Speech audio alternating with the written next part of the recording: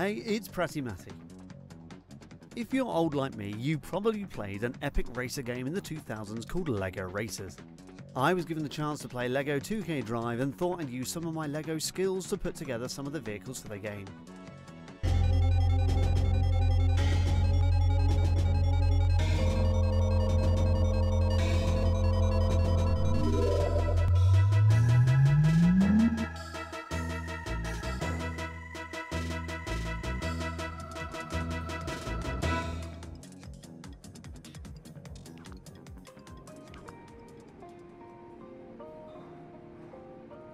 Let's make Gypsy Moth's racer. This racer is made using the street set, and then choose the old school chassis.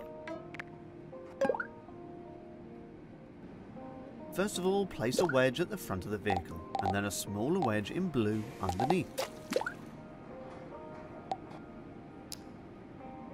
Then add a 6x1 flat piece underneath this to create the wing.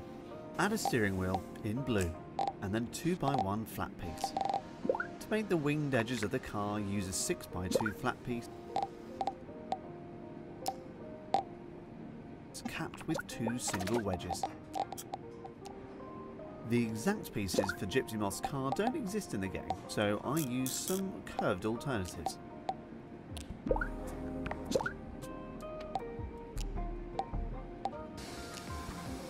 Now we're going to start building up the back.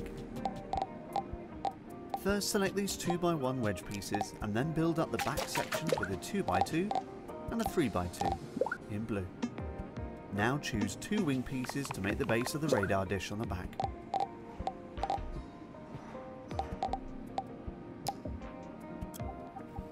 Then use these wedges in grey to build the front and rear sections.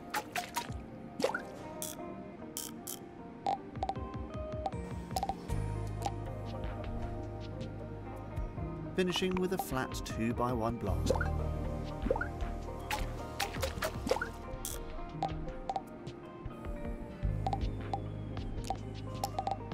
And this handle in blue. Now we need to start building the radar dish or booster rocket at the back. I used this 4-piece right angled in blue and then built it up with a 2x3. Then I used 4 wing pieces in a circle.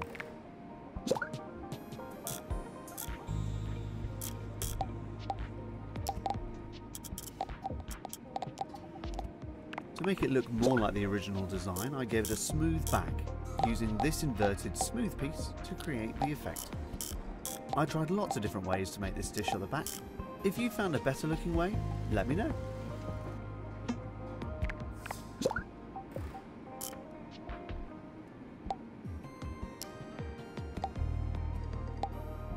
At this point I felt the front axle joints were a little bit bare, so I used some smooth pieces the same as earlier to make it more streamlined.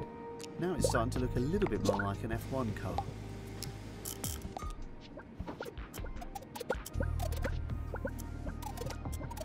I felt the minifig needed a little more back support, so I added a handle here. Let's add some decoration. I made these studs in blue to be on whilst boosting, and these red studs as brake lights. Then why not some yellow for reversing? Don't forget you'll need to select the action for each of these studs. It was at this point in the build I felt more like exploring some of the metallic colour options to suit Gypsy Moth's racer a little more. I chose this dark grey metallic paint to try and make the car stand out a little, but the final colour options are really down to you. Although 2K doesn't have the correct wheels for the car, you can still make them look the part, turning the hubcaps metallic grey and painting the tyres blue. I then chose a hydroplane engine sound and added some dark arrow stickers to give the front some decoration.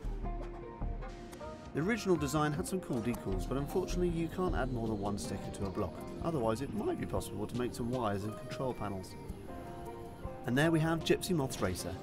My build is a bit more of a stretched out version than the original, but this is the best way I could make her racer fit the LEGO 2K chassis set. It would be great to see some more original LEGO pieces from the set, but I feel as though this creation works well with the sets that we have available. All of these builds use the standard sets that come with the game. I haven't used any of the unlockable or purchasable pieces when making these creations, so you shouldn't need to buy anything else. Let me know what you think in the comments and any other builds that you'd like to see. I've been Prattymatty. Thanks for stopping by.